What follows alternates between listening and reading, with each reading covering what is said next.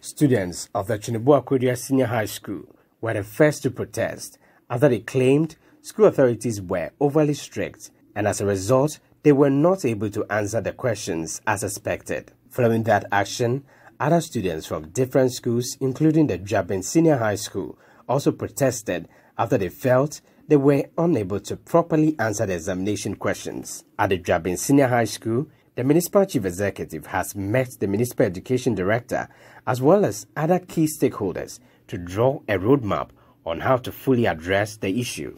The Conference of Heads of Assisted Secondary Schools, CHASS, believes such actions can only be stopped while authorities issue serious sanctions against students who engage in similar acts to serve as a deterrent to others.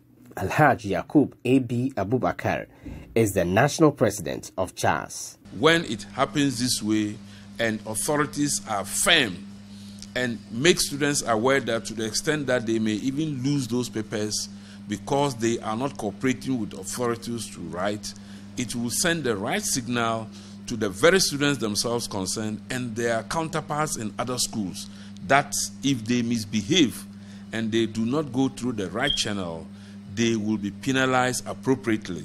So moving forward, therefore, I want to plead with authorities. Authorities here, I'm referring to especially our politicians, the chief executives and education authorities like the directors of education at the district metropolitan level and even at the higher level at headquarters, that we should be patient enough to investigate the issue and not to rush into trying to cool tempers by asking headmaster to leave the scene, and students should have their way to write the examination.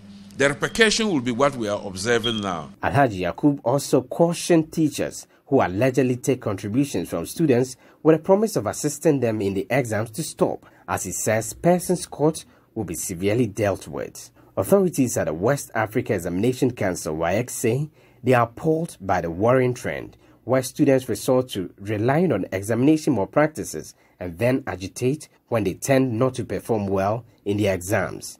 Speaking to Citi News, the branch controller of WASSCE in the Ashanti region, Divine Walanyo Agbanyo, says his outfit has begun investigations into issues of alleged examination malpractices and schools found culpable who have the examination papers cancelled. The first thing is to get a report from the schools.